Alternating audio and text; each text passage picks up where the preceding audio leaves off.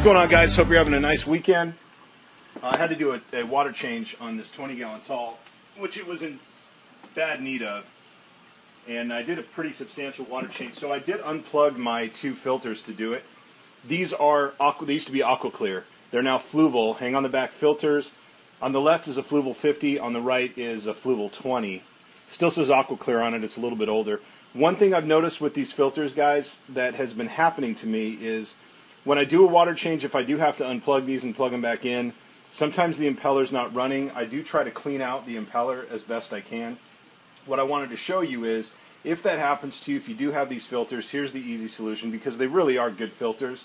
They really do work well. You've got your chemical, mechanical, and biological filtration in them, and these motors are dead quiet. You can't hear them at all. So here's the solution. You just want to take your motor off of the filter. If it does get stuck, I'm going to plug this in and show you what I've been doing to get these up and running. Give me a second. So once I get this plugged in, all I have to do is give the impeller a little bit of a nudge, just like that. Now I've got the impeller moving. Now hopefully you guys can see this. And then on the back of the filter, all you have to do is put this right back in the casing here, and it does lock in, and you're good to go. And then just put your filter back in, hang it back on the back.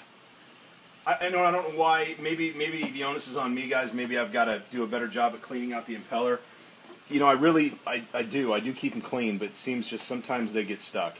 But that's the solution. Then I take my dechlor, and I got some dechlorinated water. These you do have to prime, so you just prime them, and you're good to go. Aptly named fish. Don't want to be drinking out of this, but this is what I use to prime these filters when I need to, and there you go. Super good filters. I do like them a lot. Just that issue with the impeller, and again, it happens about 50% of the time. I plugged in the Aquaclear, or the Fluval 20 on the right-hand side, and it worked right away. So keep the impellers clean. If they do get a little bit sticky, give them a nudge. What I really like about these filters as well, I should mention, is they've got a flow switch and a flow lever. So if you want a higher flow on the left, you can get a higher flow. If you want a lower flow, you can just tap it to the right, hit the lever to the right, and you get a lower flow. The 50 here, I do keep on the low flow. Here's the high. I like the low flow in the 20. I've got two filters running. I've got a bristle nose that I'm going to have to transfer to another tank pretty soon because he's just getting too big. And they have a huge bio load, so he's getting to the point where I'm going to have to move him out, but it's still pretty substantial. So I've got these two filters running. Just a little solution if they get stuck on you, but again, they really are good filters. They're dead quiet. They run like a top, no problem. Hope you guys have a great weekend.